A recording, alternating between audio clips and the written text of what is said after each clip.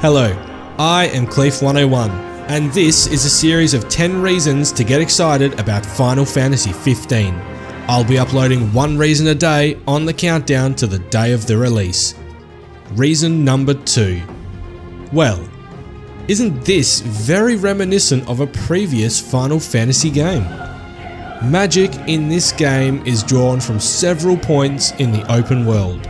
The elements can be combined with each other as well as with items to create unique magic. Magic is limited in this game not by MP but by quantity you can carry.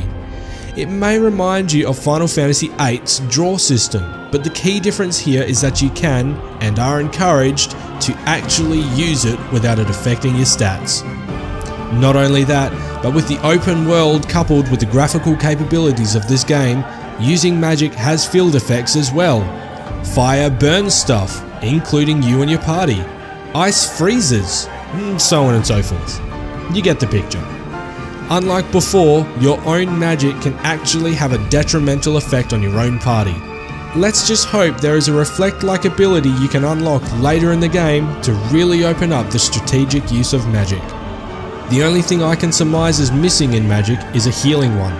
You can combine fire and a potion, for example, to deal damage and heal, but I haven't seen anything dedicated to purely healing your party. We'll just have to wait and see. Get ready for Final Fantasy 15.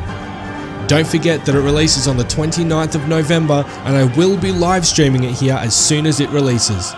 I'll be able to get my hands on the game very early, so if you want to watch it here before anywhere else, make sure you subscribe and press that alarm button to receive notifications. I'm Clief 101, this was reason number 2 to get excited for Final Fantasy 15, and I will see you next time. Bye.